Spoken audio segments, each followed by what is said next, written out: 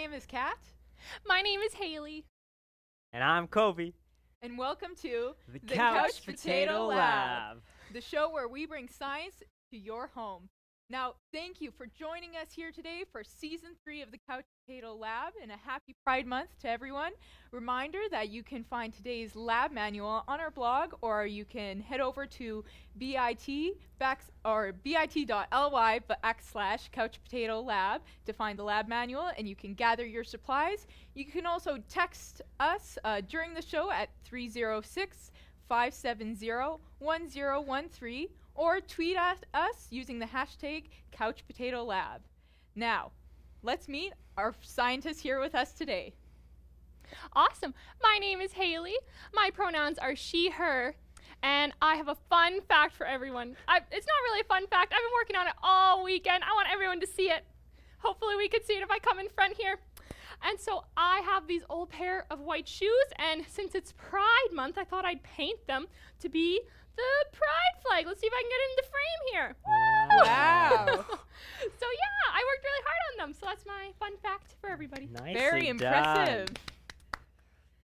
And as I said, my name is Kat. My pronouns are she, her, and a fun fact about me is my favorite boat is the kayak. I love kayaking, especially now that we're getting into nicer weather. I really miss kayaking. And Kobe?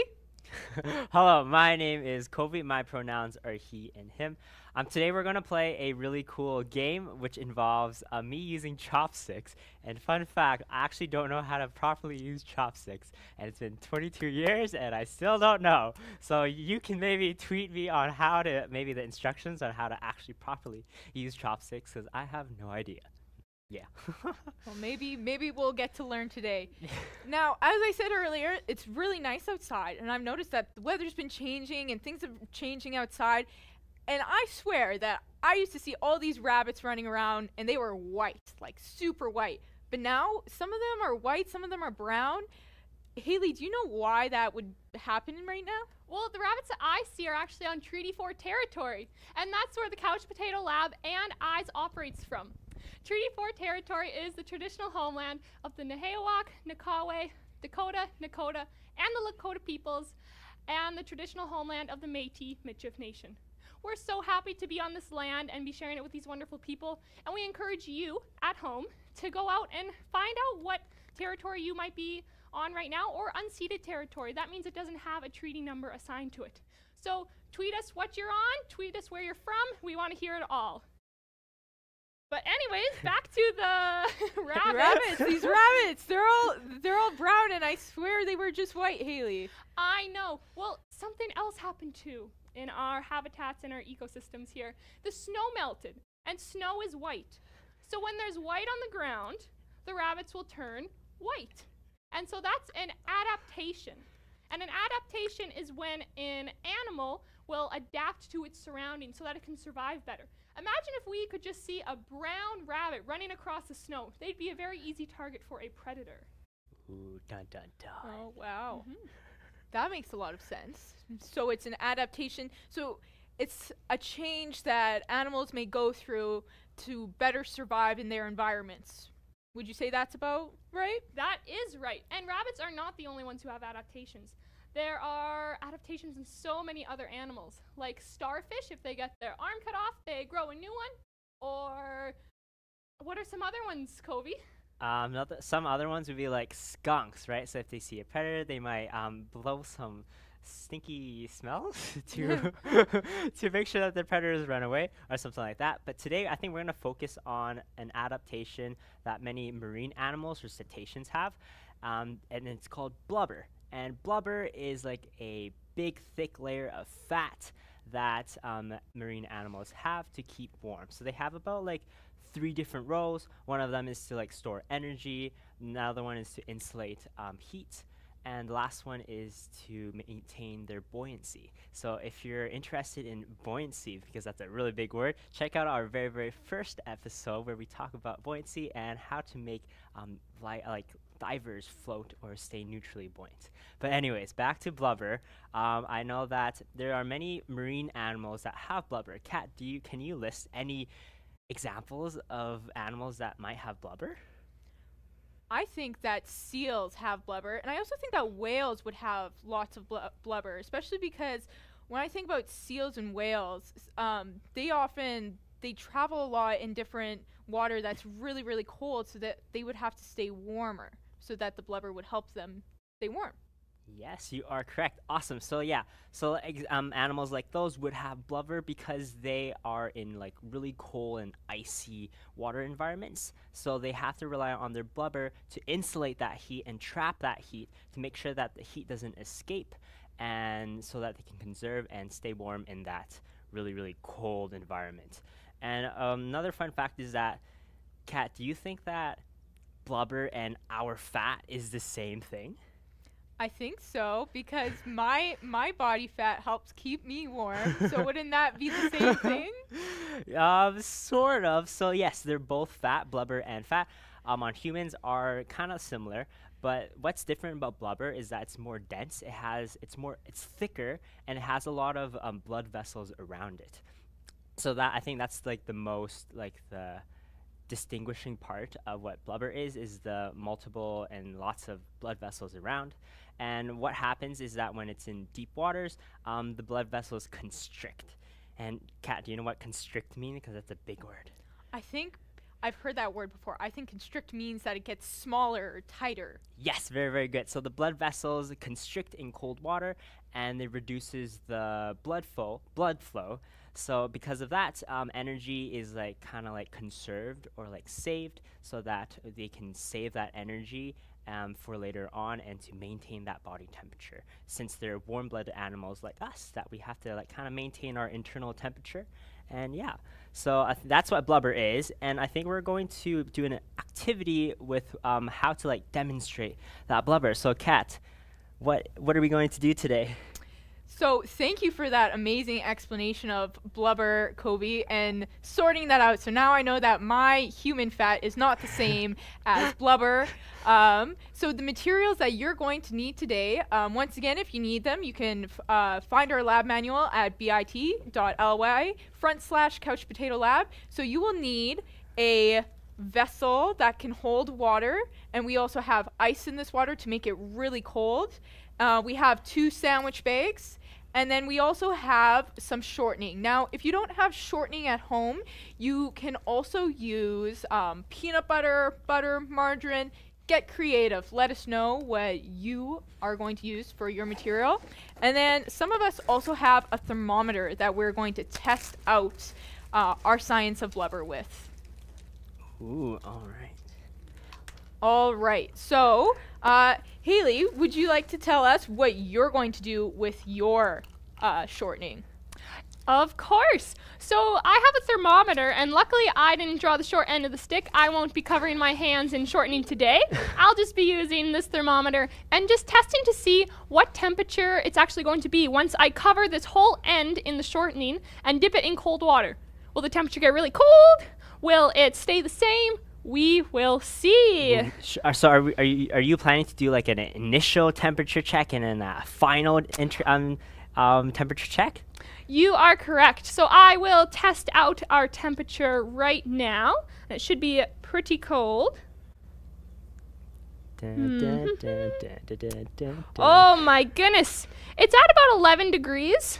So it's not cold, but it's pretty cold as far as water goes, because water normally sits at about room temperature unless you put it in the fridge or the microwave. Oh, okay, so not water that you'd want to take a bath in necessarily. No, no way, Jose. Cold showers are the way to go, though. So good for you. Early in the morning?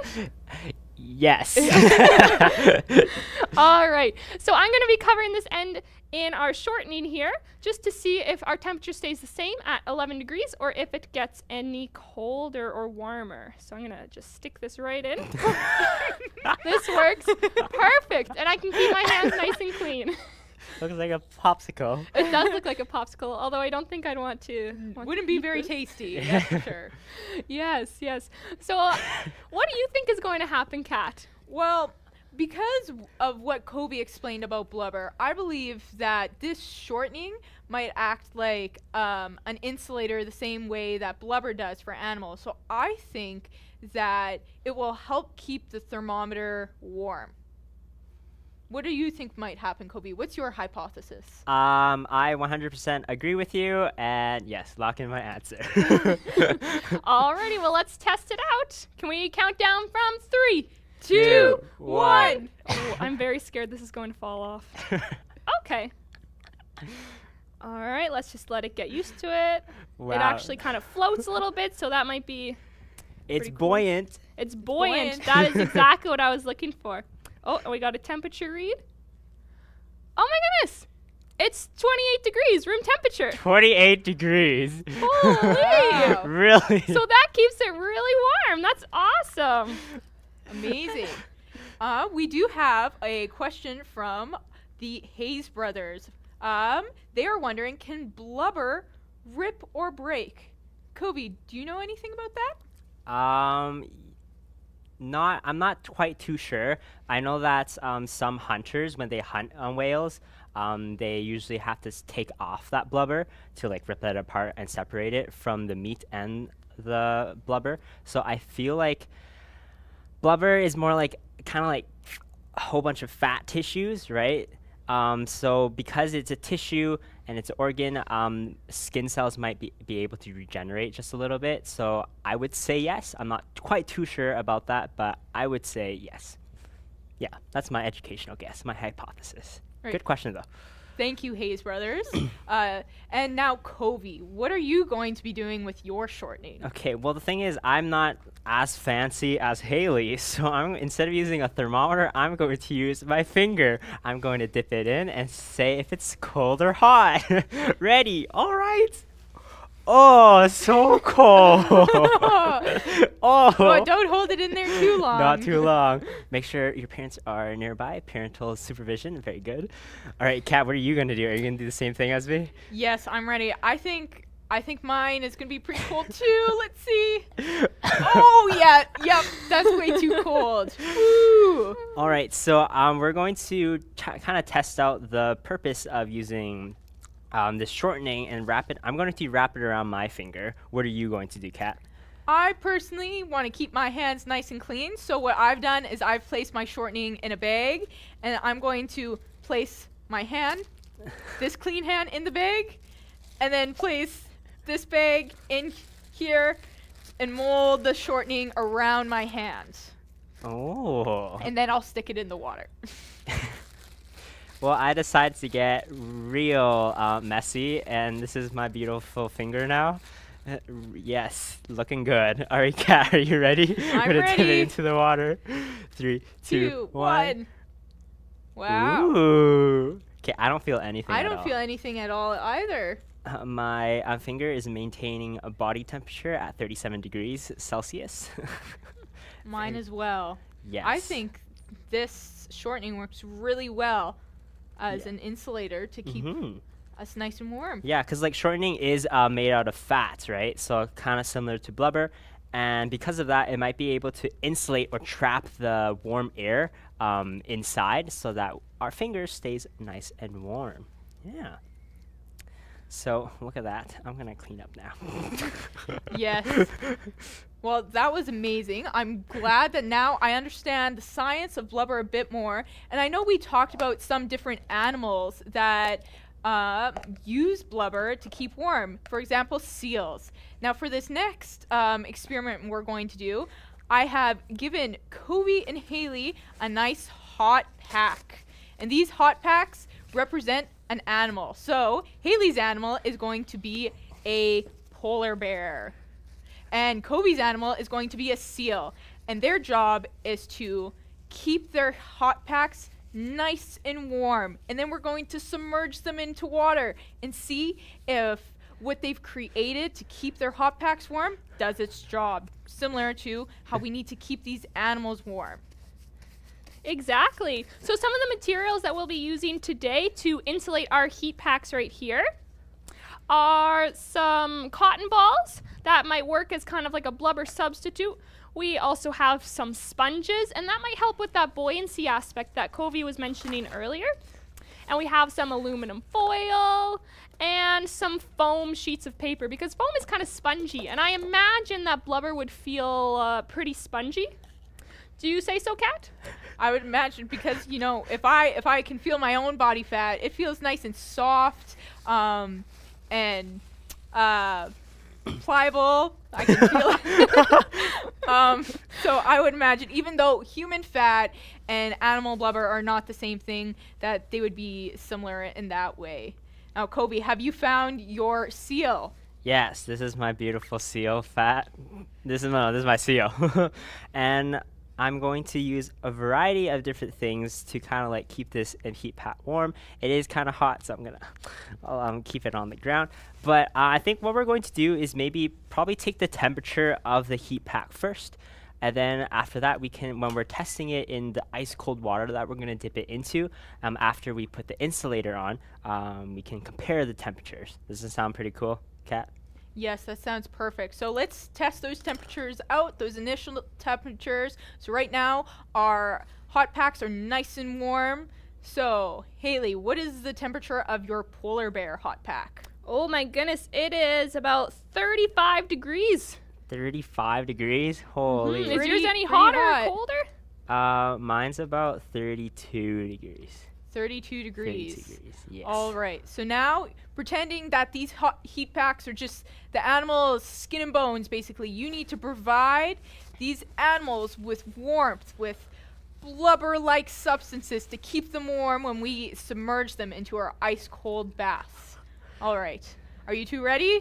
Yes. Yes. All right. You may begin. Okay. So, I need to talk my way through this while I'm building. So I think what I'm gonna do is, I think I need if I want to imitate my seal, seals do have a little bit of hair. So I think I'm gonna use a little bit of cotton balls to surround it, and seals also have fat, right? So I'm gonna use my Crisco and make sure I beat Haley.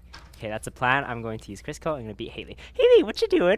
Oh, man. Well, I was thinking instead of hair for these cotton balls, they feel like they would be very comfy, kind of like a bed right next to our animal skin here.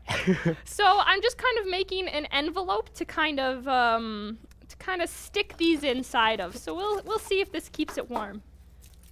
Interesting approaches. We'll see. So Haley's initial temperature for her polar bear was 35 degrees Celsius, and Kobe's for his seal is 32 degrees Celsius. So remember those numbers, because we are going to test afterwards to see how good their insulation is for their heat packs. Right. Now, just a reminder, if you wanted to text us at 306-570-1013 and let us know, are there any other animal adaptations that you can think of right now? Or you can tweet us using #CouchPotatoLab. Now, Haley, are there any other examples maybe right now in Canada specifically that you can think of animals using special adaptations? Right now in Canada. What about, I just was walking around the park the other day and I saw all these geese, but I didn't see them during the winter at all. Where did they come from? Where did they go?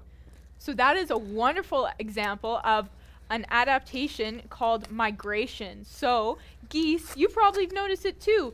They all head south for the winter. So when it's really cold here in Saskatchewan, when we're getting, minus 20, minus 30, maybe even minus 40 degrees, the geese, they don't want to be here. So they all fly, they migrate down south where it's warmer, and they hang out there until the temperatures start to warm up back here in Saskatchewan. And so you may have noticed in the past month, 2 months even, that you'll see some Canada geese coming back, and now they've found their home. Lots of them have laid eggs and have babies. Yeah. So Kobe, are there any other examples you can think of animals and their adaptations? If we're going to talk about maybe like the polar bear again, polar bears are white, so they rely on their pelt to kind of camouflage in the snow as well, like the rabbits that we were talking about. And that's important for camouflaging because they want to catch the seals that they eat. So they make sure that when the seals come up from the water, just like to breathe or something like that, the polar bear is like ready to attack. And I think, Haley, do you have something about polar bears that you wanted to talk about? I am. I'm just fact checking myself. I could be very wrong, and we will check this in tomorrow's episode, but I could have sworn that polar bear fur is actually clear, and it's only reflected off the snow that turns it white. Oh, really? But Wow. I'll do some more searching on that. I'm not quite sure if that's true. Oh, and that's a picture of a polar bear right there. It doesn't look too healthy, does it, Kat? No, this polar bear, it looks like it's had a hard time finding food.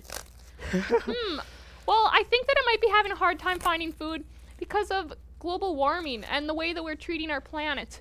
With all of the ice melting, polar bears can't go out and hunt their usual food like seals and other marine animals. And so they're having a hard time finding their food. And that's directly correlated to the things that we're doing on this planet to harm them. So I hope that we can, in the future, move to more renewable forms of energy that will help those polar bears find food and keep them from becoming extinct. Yes, and that was a wonderful photo taken by a Canadian photographer and marine biologist, Paul Nicklin. He travels around and he tries to bring light to these changes that we're seeing in our climate. Now, Haley, how is your polar bear jacket coming along? Oh my goodness, I think I've just figured out the new fashion for this coming winter. Ta-da! Wow, it's reflective. It is. I thought that maybe the aluminum foil wouldn't let any water in. So I'm really fingers crossed on that. Oh, that's a good idea. And Kobe, how is your seal outfit coming? Mine is great. Here is a nice insulated jacket for my seal. It has some shortening right there to represent the blubber that it has, and I have some cotton balls deep inside there to represent the little hairs on the seal. Yeah, so hopefully it maintains its temperature. So I think mine was 32. So hopefully when I dump this bad guy right into this ice cold water, it's going to maintain that temperature. Are you ready to go then, Kobe? Yes. Yes? Ready to go. Me too. All right, so let's remember that Haley's initial temperature was 35 degrees Celsius and Kobe's was 32 degrees Celsius. All right, Kobe, do you want to test yours first? Yes. And we'll submerge. Submerge. Oh, it's just floating. Oh, very buoyant. Oh, Super boy, it's just like blubber.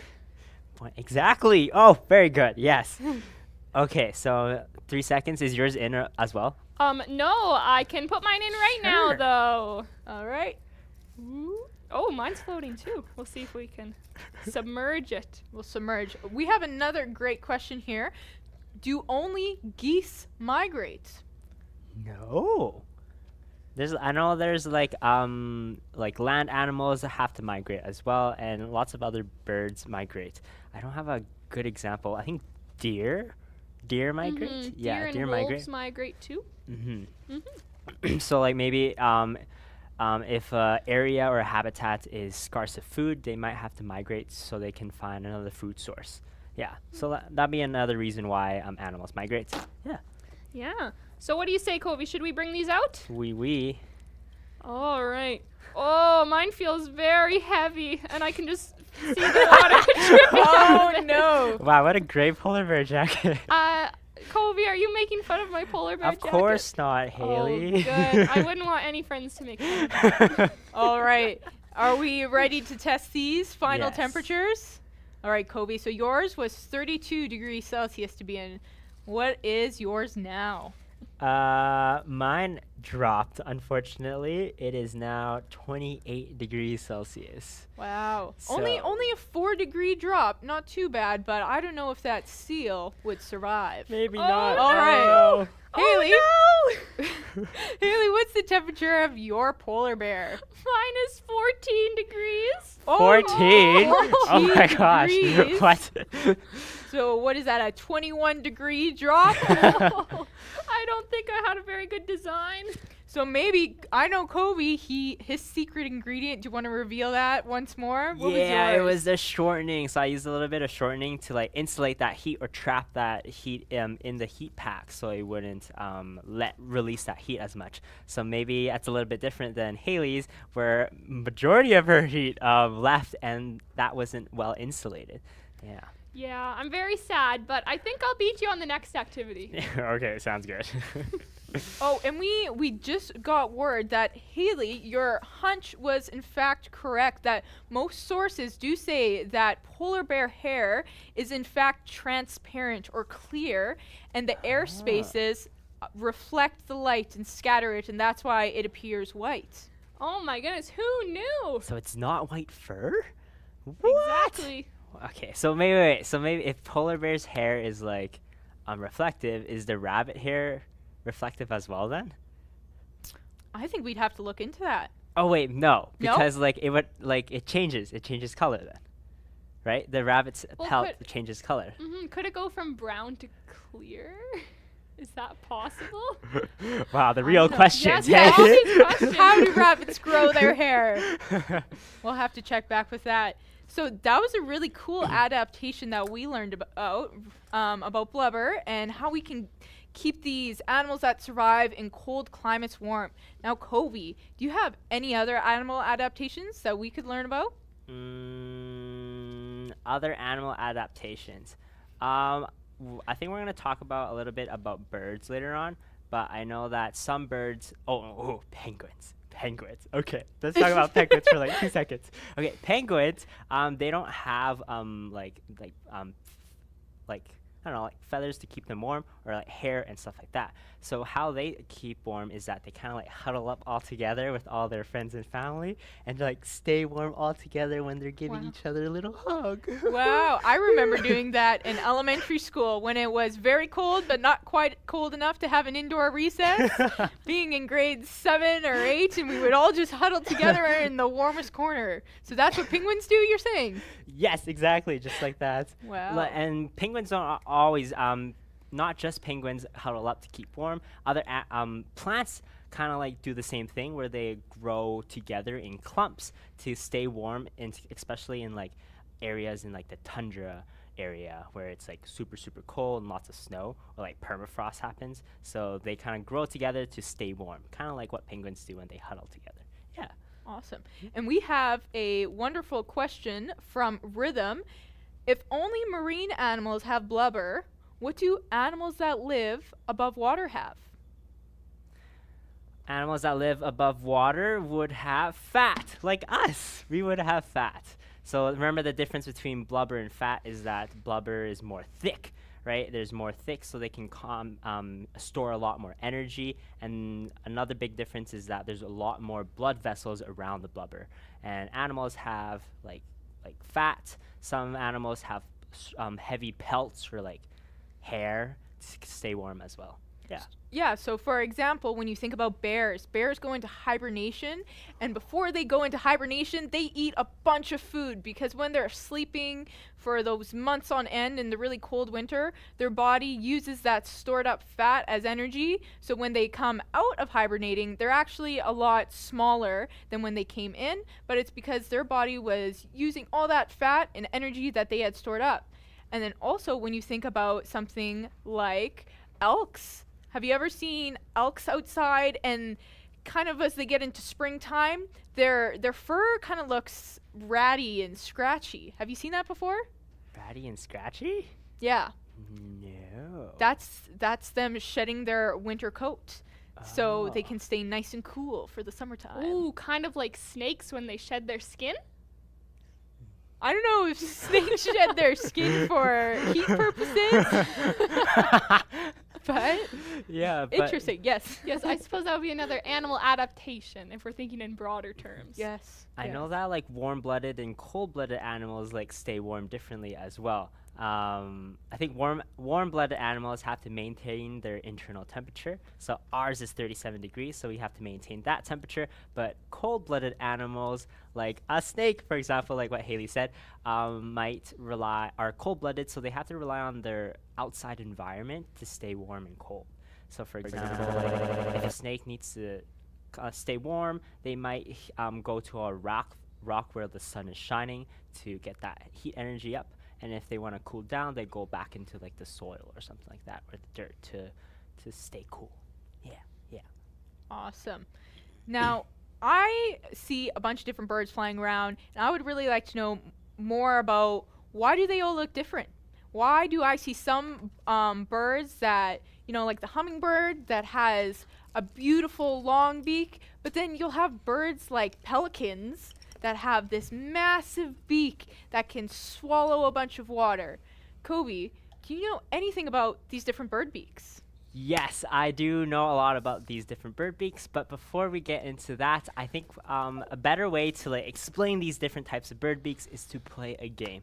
And I have brought a game for all of us to play, but I'm going to be honest, this game might be a little bit boring if it's just the three of us. I know you two are super great and all, but we need a little pizzazz. A pizzazz? A little pizzazz. You know what? I think I know just the right person to invite if we're talking pizzazz. Vanessa, would you like to come join us? Vanessa, Yes. hello. Woo! Hello. But yes, as they said, my name is Vanessa. My pronouns are she, her, and a fun fact about me, since we're talking so much about animals, I have 2 cats at home, and one of them is 17 years old. Wow. Oh my gosh. Isn't that like 130 in human years? I think it might be, so even older than some of the viewers at home. Wow. Gosh, maybe your cat has 9 lives. Maybe. Whoa. I think that might be it. What are your cats' names? The older one is Trixie, and then the younger one, he's not that young though, he's 14. His name is Gizmo. Gizmo. Yes, I love classic that. cat names. Oh my gosh, they're real old. They are. All right, so how to play this game is that we're going to each bird beak is going to be represented by a tool. So what I'm going to use today is chopsticks. Kat, what are you going to use today? I am a big fan of birds of prey. So I have a skewer, and I think the skewer might represent an eagle because it's so sharp. Haley? Oh my goodness, well, all this sunshine has me thinking about the beach and maybe some animals that might be at the beach. So I'm going to be using a clothespin that's kind of like a pelican that can swoop down and just kind of grab things up. Ooh, and Vanessa, what are you going to use today? I have some tongs. They're very large. I don't know what kind of, are there any super big birds out there? What's bigger than a pelican? I was thinking of maybe a flamingo. Ooh, yes, I'm a flamingo. Flamingo? Very good. Nice, nice, nice. Awesome. So what's going to happen is that each table is kind of like an island, and the specific birds have finally migrated to this island because they're kind of preparing for the winter, and they need to get a lot of food, and they feel like the islands they're at, they're able to get a lot of food and get ready for winter. So what's going to happen is that here, this plastic cup will represent our nest, and we're going to have 30-second rounds where we kind of try to pick up as many food items and put them into our nest to get ready for winter. Does that make sense? Yeah? Yes. So you guys can play along as well, so you can just pretty much grab any food particles you want, maybe grab something really, really difficult to use, like chopsticks, for example, or a skewer that's really, really pointy, something like that. So Kobe, I have one question. what's your question? Can I eat this? No, don't eat science. We're not going to eat it, but if you guys would like, you guys can eat yours. Just make sure that you wash your hands and make sure everything is clean. All right. Yes. All right, so I think we're going to put 30 seconds on the timer. And the first round we're going to do is this bowl with gummy worms and marshmallows. Yes. Alrighty. Are we Oh, ready? they look so good. I just want to eat them all. And let's make a little distance between our food and our nest because birds have to move around and try to scavenge and forage for food. So let's do maybe 2 hands. 2 hands? 2 hands Oh my apart, goodness. if possible. Something like that, or a hand if you're Vanessa and you're in a tiny, Table's tiny big island. enough. All right, 30 seconds on. I'm ready with my predatory bird beak. Bird beak, are you ready? Get set, go. Oh. Does it have to be one at a time, or can I use my tongs? Well, if your tongs are able to pick them all up, My That my means you're skewer won't let go of this marshmallow. There we go. 15 seconds. Oh no! 15. Oh, no! These marshmallows keep sticking to the skewer. Well, I just got 7. Oh, no. Oh, 2 seconds. no. They're so 1 stuck. and stop. No! Hands up. Perfect. Okay, let's reflect. So Haley, how much food did you get for your nest? I got 12, but I found the most difficult to pick up were the gummy worms, which is why I only have one. You only have one. So maybe your beak is more adapted to get small things like the marshmallows, but really it's difficult to grab bigger things like the worms. Exactly. Okay. All right, Vanessa, how did you do? The tongs Wow. did very, very well. You got it all. So, yeah, I'm pretty proud of the tongs. Can scoop up quite a lot at the same time, which is why once I got through the layers of marshmallows, I got all the gummy worms at the exact same time. So, pretty proud of them. Wow, what a versatile Wow. beak.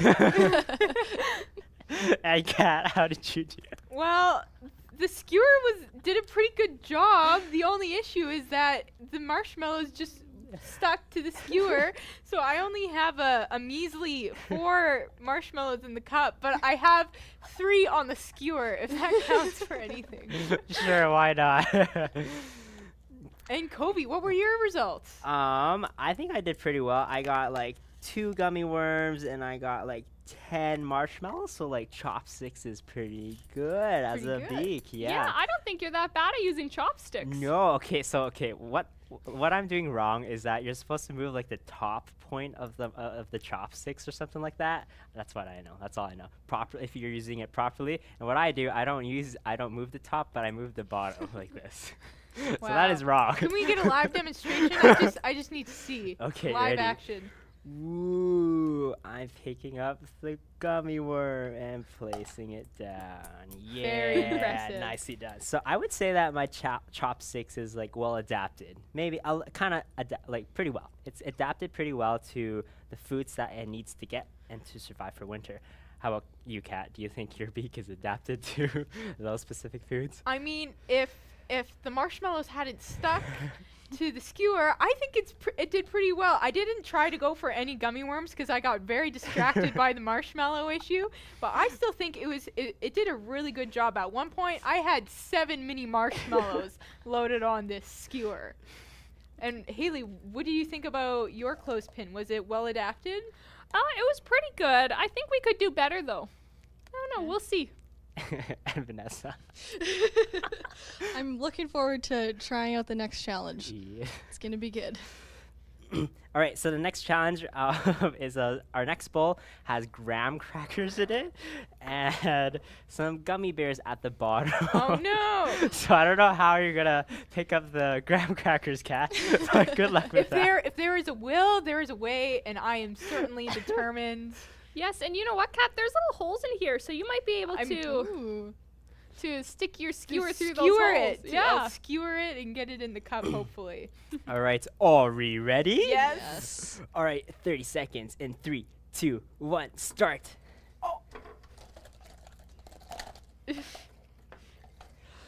Yes. I'm gonna beat you. I'm gonna beat you. Oh my goodness. All right, Oh, I finally got to the gummy bears. 17 seconds. Oh, just now? Shots fired. Oh my goodness. 10 seconds. And 5 seconds. 5, 4, Oh. 3, 2, 1. Hands up. Oh my goodness. There we go. Well, that certainly went a lot better across the board, it looks like. Okay, well, Kobe, let's start with you this time. All How right. did yours work out? I think I did pretty darn well. So there was one gummy bear left that I couldn't get, but I got everything else into my nest. So I would say that if the chopsticks was a bird, it would be ready for for winter time. Yes. Awesome. And Kat, how about you? Well, I may have not done as well as my competitors, but I am very proud about the progress we made. I got all of my crackers into my cup pretty easily, and I only got 2 gummy worms in, but you know what? That's a lot better than having the 40 marshmallows left over that I did last time. So I'm pretty happy. It skewered these crackers really, really well, and I was getting to the gummy bears, but similar issue that they just kind of were sticking onto my skewer a little bit. Mm-hmm. Yeah. All right, Haley. How did yours turn out? Oh my goodness. Well, better than the last one. I found that it was very easy to pick up the graham crackers. I could just clothespin onto them and get them to my nest. I had some difficulty with the gummy bears again. I think it's because they're so soft, just like the marshmallows. But I think I would have lived quite well on this island if I was a bird. Awesome. And Vanessa. Wow. No shocker here. I got them all. I even had time. I accidentally, because the tongs are so big, so sometimes the food would catapult out of the jar. But one of the gummy bears fell off of the table. I had time to go around and and get it, put it back, and then we were at about 5 seconds left. So I was just waiting So around. Vanessa dominated. Very well adapted to this bird, island. Her bird would dominate these habitats and these environments. I'm afraid maybe it would become an invasive bird if it's doing this well. Oh, it might. Yeah. So I know that there's for environments and ecosystems, there's a lot talk about like adaptation, where birds would have like different beaks to adapt to their environment to pick up food. So for example, flamingos have like a filter like beak where they filter out water, right? Because many of their prey lives in the water, so they kind of like pick them up, filter out, separate the water from the good stuff, and then eats it all. So there's different stuff like that. And I know that hummingbirds, they kind of like suck up nectar. Not really. They kind of draw it up, the nectar. They have really thin beaks that they're able to insert into flowers and then kind of draw up the nectar so that they can drink it. Yeah, so like different beaks like that. But another word is like natural selection, and I kind of forgot what natural selection is. Does anyone know by chance? No idea. No idea? But you know what? We talked about pizzazz earlier, and this is the kind of pizzazz answer that I think Vanessa would have. Well, thank you. I think you might be right. I studied up on this very hard. I knew I'd be coming on for an intense game show, so I'm ready. Yeah, so my tongs over on this island did very well, dominated. If I was going to invite somebody else to my island, like Kat, for example, with her skewer, she did pretty well with like the graham crackers, was it? Yeah. Yeah, graham crackers went great. But for me, I'm also eating the graham crackers. I'm eating everything. I've got gummy bears, marshmallows, lots of food choices for me. So I am able to grow big. I can grow strong. I live a long time. If Kat comes to my island, she's then competing with me. So we're trying to eat the same stuff. Graham crackers, and the other things she gets a little bit of, but mostly the graham crackers. So if her main food source is graham crackers, I'm also eating that, and I'm going to get most of the food.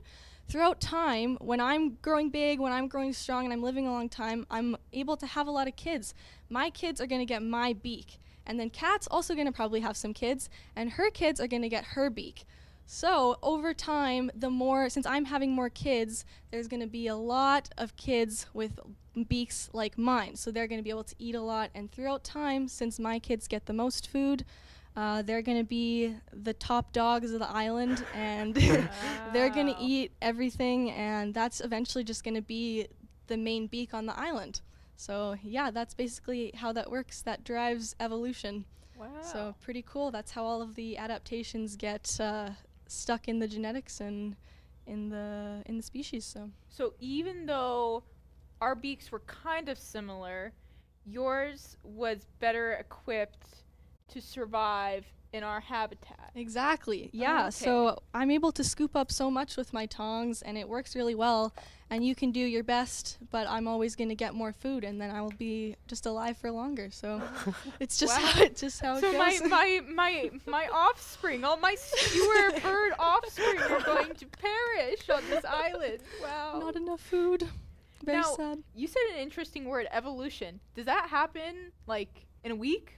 Or does it happen like in a million years? Or it really depends. It takes a long time for species to evolve because it goes through generations. So you have to have lots of grandchildren, great-grandchildren, great-great-great-great-great-grandchildren, and then you might start to see some changes because there's so many generations going on. So sometimes it takes a while. So sometimes insects, they reproduce really, really, really fast. They have lots of babies really quick, and then in like a month, an insect could be a great grandma. So Wow. it could go really fast. So they wouldn't take that long. It might not take very long. But humans, we take a little bit longer. So for us to see evolution, it's takes a while. So Wow. might be millions of years. Very interesting. Cool. And that was natural selection? That's Yeah. what that's called? Wow. Mhm. I definitely didn't know about that before at all. Well, thank you, Vanessa, for Thank coming you. on and joining us. Would you please come back tomorrow and join Yes. us here on the Couch Potato Lab? That's right. I'll actually be back tomorrow. So make sure you tune in tomorrow, and I'll be here. Amazing. Thank you, Vanessa. See you next time. Round of Bye. applause. Bye. Amazing. All right. So we've been talking a lot about different animal adaptations, but now I would like to draw your attention to some plant adaptations with this handy dandy Ooh. whiteboard. Oh, there we go. All right. Love plants. So there are different types of plants, like some flowers, some plants have berries and fruits and some cool things like that. What kind of plant do you have there, Cass? So I just drew a basic plant because these are where my skill set lies in the art department. So when we're looking at a plant, we have like 3 basic structures that help plants adapt to their environments to better survive. So we're looking at the ground. We have the roots, and the roots offer plants support so that they can stay in the ground and not get maybe blown away in the wind or swept away in water. And the roots also help plants bring in water through the soil that they're in, which helps fuel the plant and help it grow. We also see that the plant has a stem, and this stem offers the plant's support and strength. And the final part we have are leaves. And leaves help bring in food from the sun because they help go through photosynthesis in their leaves. Now, when we're looking at different plants, sometimes we have plants in the ocean, and they are different than plants on land because plants in the ocean, they need to have a very kind of noodle-like stem so that when the currents are moving these plants around, like for example kelp, that the plant is able to stay rooted in the ocean. And we also see that plants in the ocean, they like to grow up to the surface because what's at the surface? The sun. The sun is at the surface, and they need that sunlight to help grow and reproduce as well. And then if we think about trees on the other hand have a very rigid, strong stem and very deep, strong roots, and that helps them not get blown away if we have very strong winds. Like for example, in Saskatchewan the past few days, it has been very, very windy, and you may even see some trees down. So that means that maybe those trees weren't strong enough to do that. And this leads us in to today's potato problem. Dun, dun, dun, Dun, dun, dun. dun. So today's potato problem, Covey and Haley, should you choose to accept it? Oh, I yep. will accept it. Yes. Awesome. So I will be giving each of you an environment for which you need to create a plant that would survive in that environment. Does that make sense? So they have to be they have to adapt to the random environment that you're gonna give us. Is that true? Yes. Okay. And it's going to be completely random. And so, Haley, your environment that you need to create a plant for is in the ocean, in a nice tropical ocean, kind of, around a coral reef. Okay, I think I can do that. All right. And Covey, Yes. your environment is going to be in outer space. Outer space? Yes. What? And that's not it. With porcupine needles Por- flying around in the environment. So you need to create a plant that will withstand that environment. All right.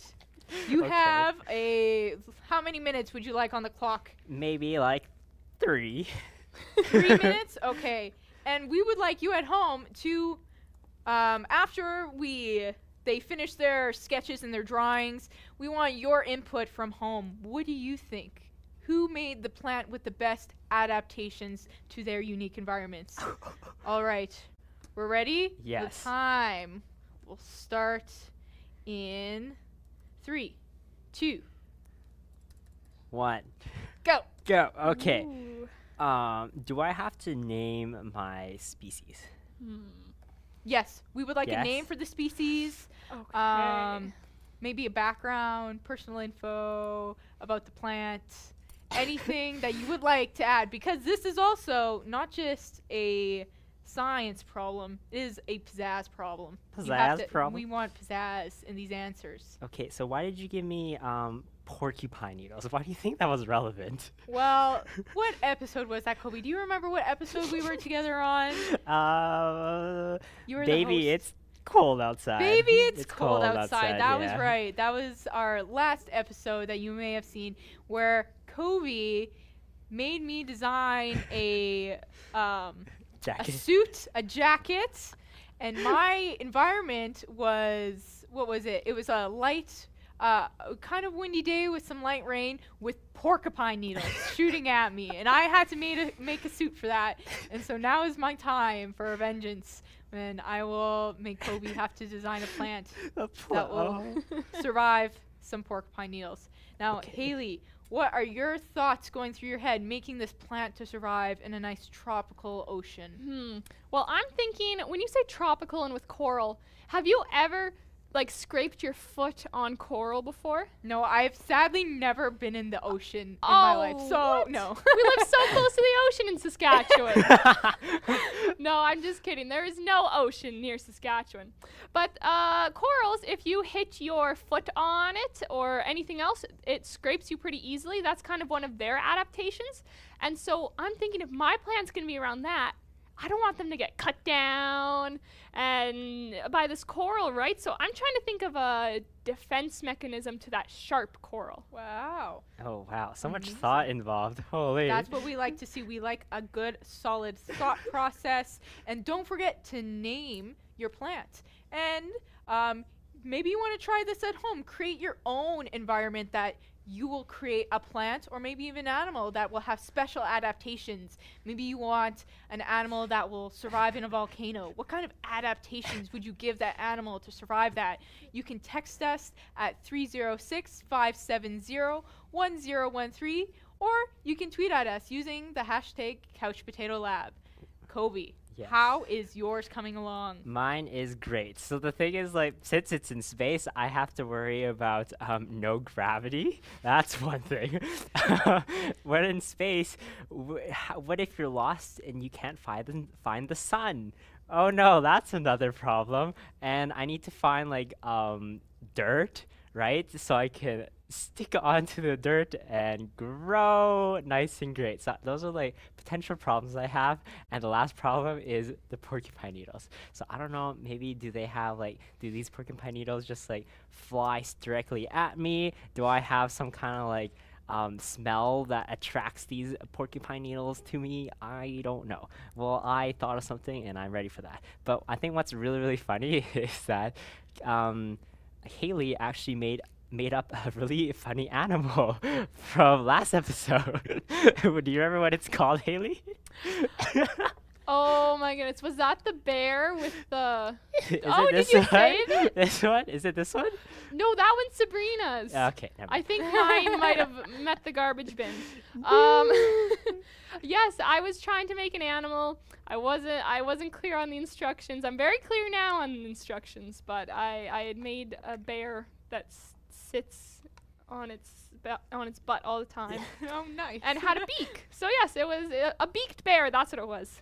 All right, we'll give you 10 more seconds. We'll count you down. 10, 9, 8, I'm 7, 6, 5, 4, 3, 2, 1. Time's up. All right. Who would like to reveal their plant first? Haley would like Yes, to go I first. think I will. Okay, so I've created. Let's have a reminder of what my setting was, maybe. So Haley's setting was a nice tropical ocean, nice warm waters Great. around a coral reef, and she needed to create a plant that would have great adaptations to survive here. All right, so you're thinking tropical, you're thinking Mexico, Hawaii. So I present to you the monster seaweed. So Whoa. this kind of looks like seaweed, but it's not just any seaweed. It has spikes on it. And that is so that if it somehow hits the coral by accident, the spikes will kind of attack that coral and it won't actually get hurt. Wow. So yes, and it also has very strong roots because sometimes those currents can be very strong. So yeah, the roots are just very strong and we have some spikes on it. Wow. The monster seaweed. Mhm. Very Love that. nicely done. Wonderful. Thank you. And now, as we get into Kobe's reveal, we will remind you that his environment was outer space with porcupine needles shooting at his plant all around. All right, Oh Kobe. no. What plant did you come up with? Okay. this is the spacey rady planty. Okay. Can you say that name again? Spacey rady planty. Okay. Okay, let's talk about the roots. The roots, these are radars. So they kind of try to signal and find dirt, any soil around. So like, oh, there's a incoming planet. This radar root, it will detect that and direct itself to that planet so it can anchor there and grow. This bulb right here is very, very important because we know that space has no gravity, right? Kind of you can like float around. So this is kind of like a ball that allows it to adjust its gravity, I guess. Kind of like a gas bladder that a fish has, right, to adjust to their buoyancy. This one will allow it to, like, maybe it will surround itself with more gravity so it can direct itself straight to that planet. And yeah, good idea. And the last thing is that this very, very large leaf allows it to shield itself from the porcupine needles coming at it and has a sticky substance around this leaf so it can just attach, grab all the porcupine needles and then use that as its shield. So it's like a double shield and ready for more incoming porcupine needles. Yes, how do you like that, Kat? Wow. I mean, I'm impressed. I thought I was really gonna, stick ya with that one. But great adaptations to both Haley and Kobe. Those were wonderful. And now it is time for you to ask our scientists. So if you have any questions, you can text us 306-570-1013 or tweet them in at #CouchPotatoLab. So our first question from Luke the Donut on Twitter. Luke is wondering, does anyone know how many types of adaptations there are? There's so many. I think there's just too many many different adaptations to count all of them. Like for example, our fingers are kind of like adapted so that we're able to use it really well, right? The webbing is cut, like for example, like ducks, they have like visible webbing that they can use for like walking and stuff like that, but we don't have that, so our fingers are like adapted so that we can move them around and like play with rocks or something like that. Yeah, there's too many. I don't know. Yeah, there's in a broad example, there's so many. But if we look down to the basics, if we could categorize the different types of adaptations, Haley, do you have an idea of how many there might be? Yes, I do. There's actually only 3, Kobe. That's it? Really? Only 3. Oh, okay. And I'm going to be using the internet for some help for this. So the first one is behavioral adaptations, and that's where it helps to survive in the immediate environment. So that's the first one, behavioral. And then there's the physiological, that's the word. And it basically is a body process that helps an organism to survive. Kind of like our digestive system, maybe, is what I'm thinking of. How it can break down the specific foods that we eat as humans. So, wait, would a behavioral example, would that be like, when skunks feel threatened and then they lift their tail up and like, poof, like a super stinky fart? Would that be a behavioral response? Yes, I believe so. It would be, yes. Wow, okay. Yeah, so we have behavioral, we have physiological, and then we have structural. And that is a feature that helps an organism's body to help survive and produce. So I guess maybe on your example, Kobe, what was it called? My plant? Yeah, so maybe that Mice. was the overhanging leaves. Yeah. Yeah, that may have helped it to survive because that's part of its body. Exactly. All right, and we have another question here. Why do chipmunks hibernate when other squirrels don't? From the Hayes brothers. Would anyone like to tackle this one? Why do chipmunks hibernate? So chipmunks only hibernate, but like the other squirrels don't? Is that the question? Yes, why do chipmunks hibernate when other squirrels don't? Oh. I don't know. Like some animals are adapted for the winter and some others aren't. So in order to compensate or like avoid that cold winter or that harsh winter, they have to kind of hibernate and kind of be in a state where they don't have to deal with all that crazy things. Or Haley, do you have any other idea? I do have another idea. Some more help from the internet here. And basically what I'm getting from this is that squirrels do more of, is it chipmunks that do a fat storage? Kat, maybe you can help me out with this. Yes, so it looks like squirrels don't actually hibernate in winter, but they don't like how cold it is outside. So in turn, they kind of stay hunkered down in a den when it's really cold, and they stay warm with their friends until they can venture out again. Yeah. Interesting. Never knew that. I just assumed that most animals hibernated during the winter, just like me. And we have one more question here from Chloe. Chloe would like to know if we can share our plants so other kiddos can color them, like Kobe's wonderful space plant. Yeah. I think yes, we Yeah. will. We'll post it on maybe Facebook. I think that's probably best, or our social media, and then we'll get you a cool coloring page ready so you can color my spacey rady planty. Yeah. Yeah, awesome. Now, thank you for tuning in today. We have very exciting news that this week we are going to have an eyes giveaway. That's right. So if you would like to participate in the giveaway, all you have to do is go back to episode 5.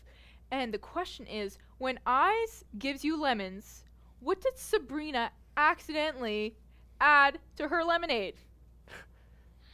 Ooh, I You'll don't have to know. go back, watch episode 5, watch that episode, and let us know. You can text us once again or tweet us your answer. So that's texting us at 306-570-1013 or tweeting us at #CouchPotatoLab. And this contest will close this Thursday at 5 p.m. So you've got all until then to get the right answer in. And for example, one of the prizes are this super cool potato clock. Oh my goodness, that looks Ooh. super cool. What is a potato clock? Well, you'll have to win the prize to find out. But it's potato clock amongst other super awesome eye swag.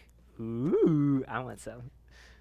Yes. So thank you for joining us here today. If you would like to come back tomorrow, just a reminder to go to bit.ly/couchpotatolab to get ready for tomorrow's episode and find that lab manual. We'd like to thank you all for joining us and watching. We'll be back here all week indefinitely, for sure. And thank you to our supporters, Actua, the University of Regina, Graffiti TV, and once again, you for watching at home. Thank you so much. Bye.